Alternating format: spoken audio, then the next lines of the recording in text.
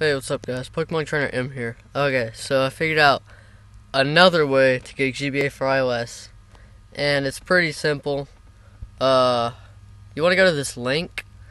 I'll put it in the description below, and all you need to do is just click that button. I'm gonna click cancel, but once it starts loading, you want to go to general, date and time, and you'll scroll your date back all the way back to 2012.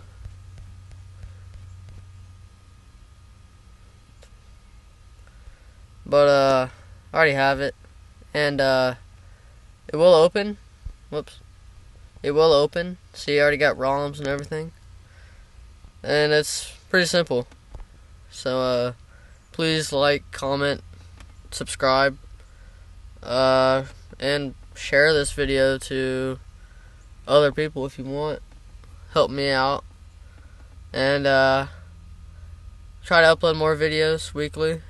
But turn on my notifications also to get notified when I post another video. So thanks for watching. Thanks.